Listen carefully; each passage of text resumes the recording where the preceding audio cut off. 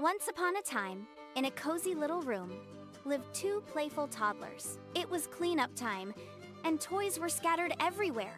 Their wise caregiver smiled and said, "Let's sort these toys. We'll put the big things in this basket and the small things in that one." The first toddler picked up a large, fluffy teddy bear. "This is big," she exclaimed, carefully placing it in the big basket. The second toddler found a tiny toy car.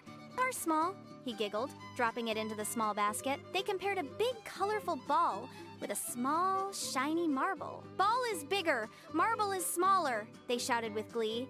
Next, they found a large building block and a tiny button. The first toddler struggled a bit with the block. "Big block heavy," she huffed, finally getting it in the basket. The second toddler easily placed the button. "Button light," he chirped.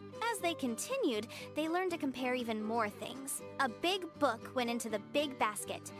A small picture card went into the small one. Sometimes they disagreed. "Is this toy truck big or small?" the first toddler wondered. The caregiver helped them decide by comparing it to other toys. Together, they sorted everything with care and laughter. Soon, the room was tidy, and the toys were neatly organized. The toddlers felt proud of their hard work. "We are big and small helpers," they cheered. The caregiver hugged them tightly. "You learned about sizes and helped so much."